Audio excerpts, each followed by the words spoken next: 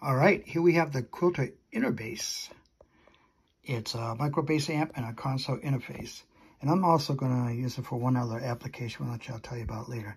So here's the owner's manual. It gives you a little description of how things work and some problem shooting if you need to. And here's what's in the box. We've got a nice thick power cord. And here's the power source to run this bad boy. So let's take a look and see what this does. We've got master and gain, and then we've got 3 EQ knobs. We got one at 100, one at 300, 1K. 1K is really helpful for me to get a good point, a good beginning of my note. Otherwise, notes would all mash together. The 100 and 300, to me, are kind of the sweet spots for the bass. Now, I play electric and upright bass. So 300 is the sweet spot, but it's also a trouble spot for feedback on an upright, somewhere around that ballpark, 250, 300. So a lot of times I will either bring this up to right before feedback or back it off a little bit. And I actually usually back it off a little more just to get a little more of a thuddier tone. And like I said, this is a micro amp. So we have a speaker outlet, and then we have a convenient little chart down there.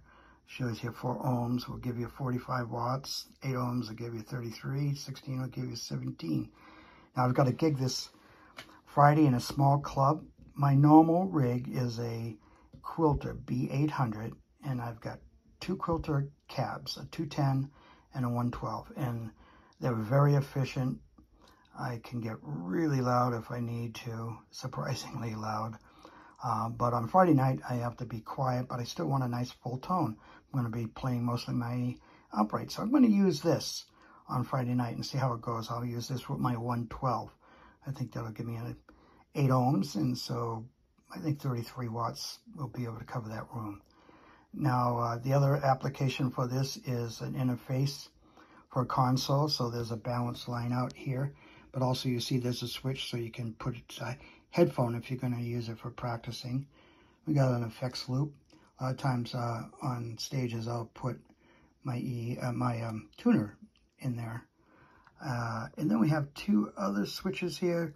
This one over here has both kind of a modern sound and then vintage sound that it's voiced for. And then we have an active and passive right there. Now I'm a Fender guy, so I'm pretty much passive all the time. And then I'm more of a Roots 145 guy, so the vintage is probably going to work for me. A lot of times when I'm in the studio, these days, a lot of times in the studio, they want me to go directly into the board. And it works okay with the electric, but on the upright, I would prefer I've always used a preamp. That way I can give them a nice strong signal, and then I can EQ it so it makes it sound the way an upright bass should sound like, and eliminating some of that woofy stuff. So it makes it easier for them to do what they need to do to get what they want to get from the bass. Now the other application I talked about, I'm going to try to use this as a preamp. When I'm doing double duty with both the upright and the electric, I need to get the upright up to the same level as the electric. The electric has a nice strong signal, but the upright, because it has a piezo pickup like most upright bass amps are, it's a low output, so I need to match the electric with the upright. And so the preamp, having something like this, would be able to push the signal up to a level that'll match the electric bass.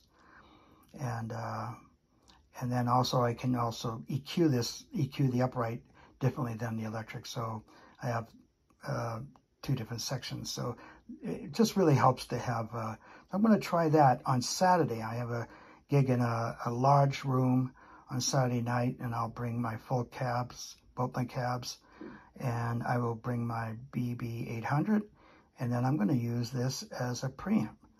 So this week I'll be doing the Friday small gig. This will be a bass amp. Saturday it's going to be a preamp, and then next week I got to work on a session. So I have a little home studio with the Focusrite, and I go into Pro Tools.